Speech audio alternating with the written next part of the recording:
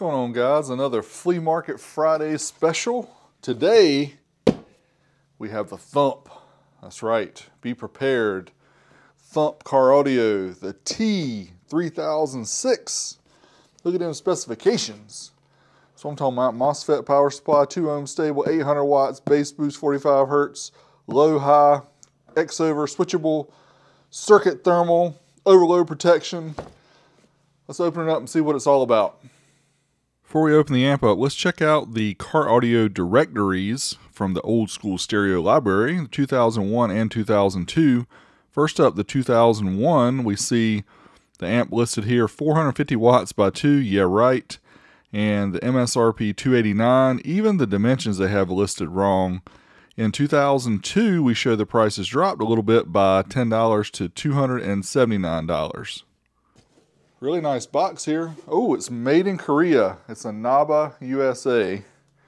Rancho Dominguez, California. Oh, look at this. We even got the Manuel Noriega. Let's see, what model do we have? I'll have to pull it out and see. I'm not sure which one it is. See what the ratings are. It does have specs. Let's pull this out. It's still got the high-level inputs and screws and some extra fuses.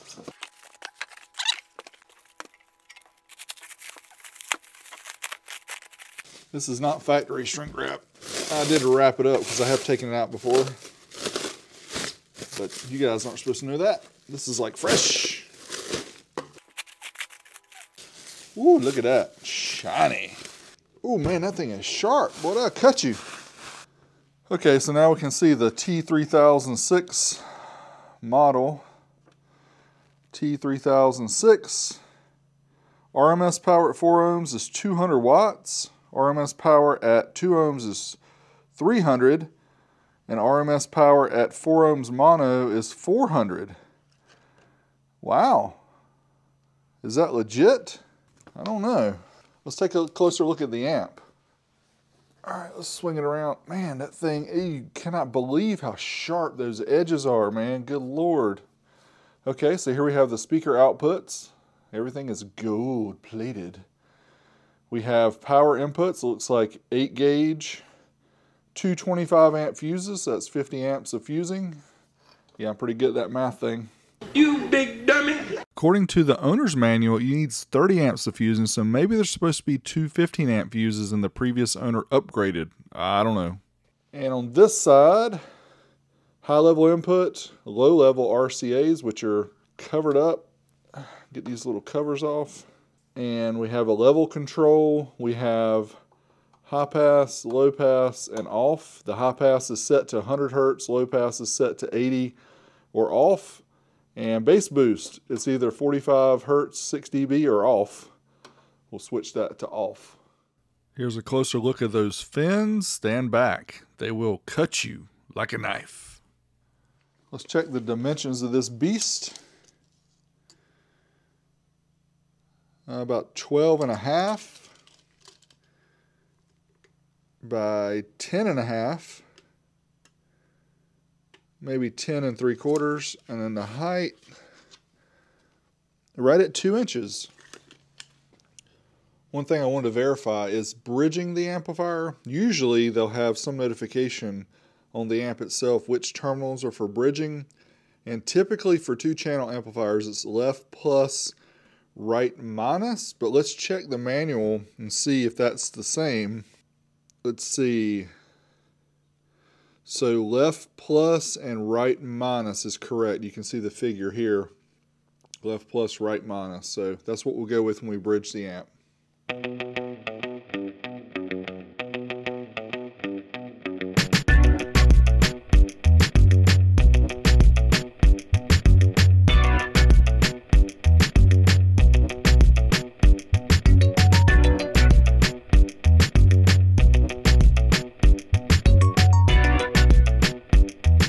So I was wrong. This is 4 gauge here for the power and ground.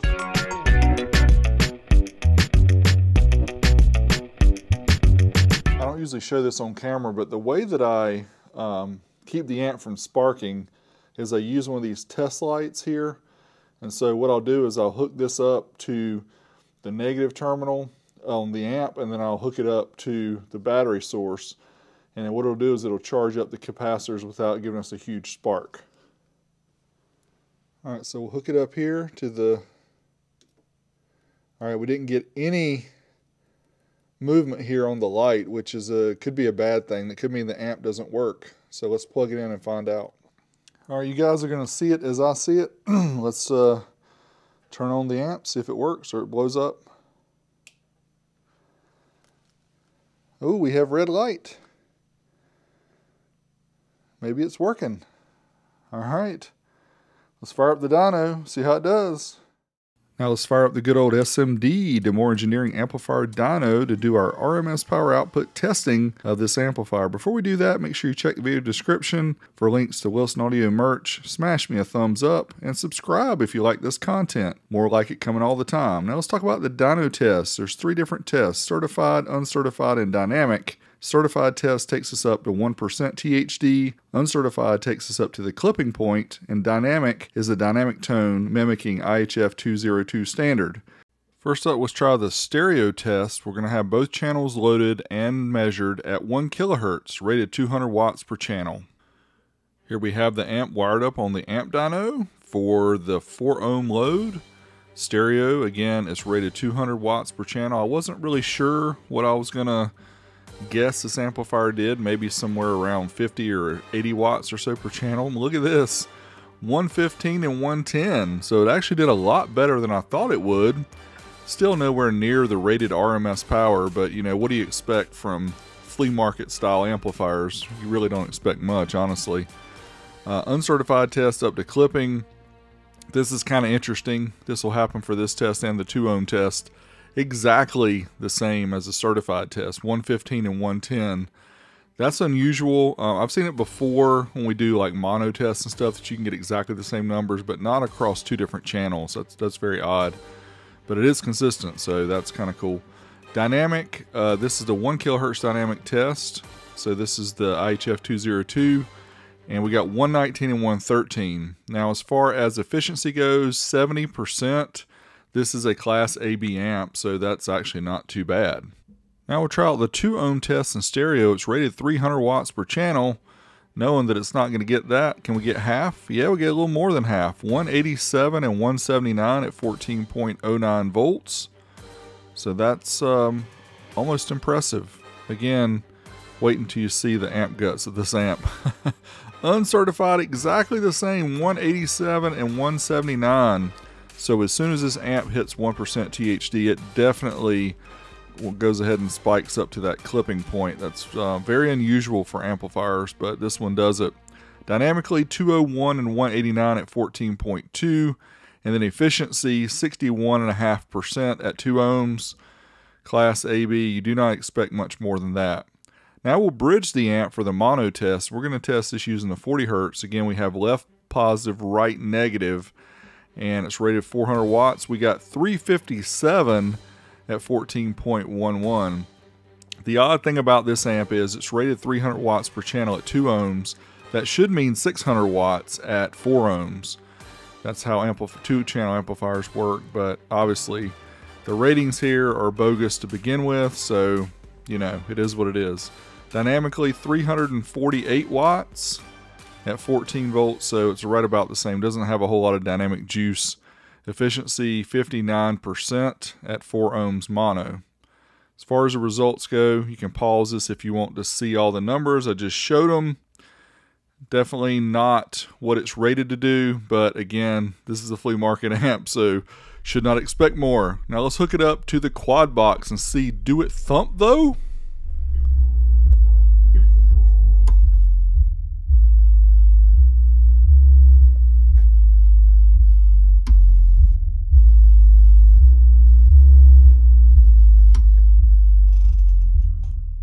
All right, let's feel some bass. DJ Magic Mike.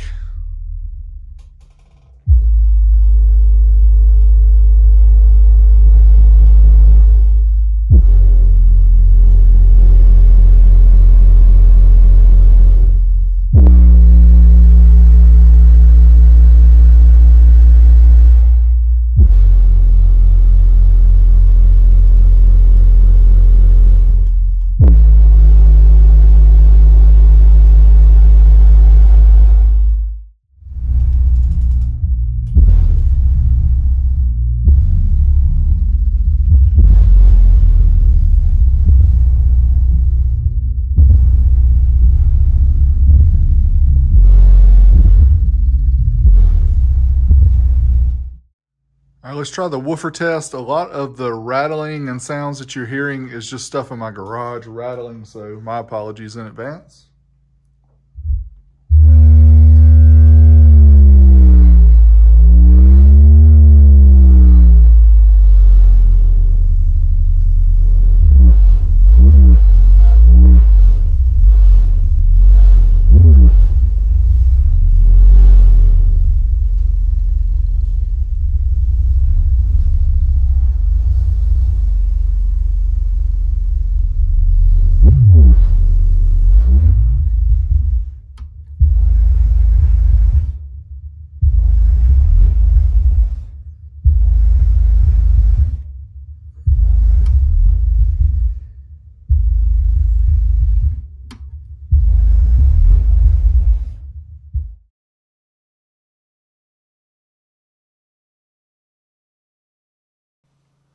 So you've seen the test. Let's see what's inside this little beast. Careful not to cut myself. Made in Korea.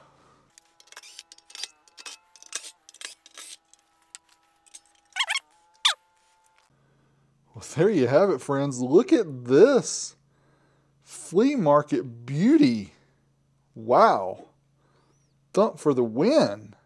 You know, the first thing I thought about when seeing the inside of this amp was like, wow, why didn't they just put a plexiglass bottom on it? Because, and just show that, because the top of this amp's kind of ugly. But you can see the gold color capacitors here, 3300 microfarad, 25 volts on the input and 35 volts on the rail capacitors. But yeah, overall this amp looks really cool. So the good stuff is get your Flea on. The unique looks of the amplifier. It does have a 45 hertz bass boost, which worked nice. The low pass crossover cut out all the vocals, which is good. 4 gauge power and ground, and it thumped though. You saw that with the kicker quad box. Could be better. It's not 800 watts. There's no remote for the bass control. The brand stigma of Thump. You know, if you got one of these, you're not impressing your friends. The fins are going to cut you if you're not careful, so be careful with that. And the flea market warranty, the guy's probably not going to be around. Can't find these anyway because these are like 20 years old. But there you have it, the test of the Thump T3006 for Flea Market Friday. What do you guys think about this? Did you ever have one of these? Did you ever want one? Did you ever see one at the flea market?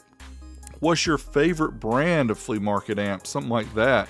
I've got several more of these I'm going to test over the next few months. And hope you guys enjoy these tests. They're just fun. And until next time, you know where Big D is. I'm not here, but I'm out of here.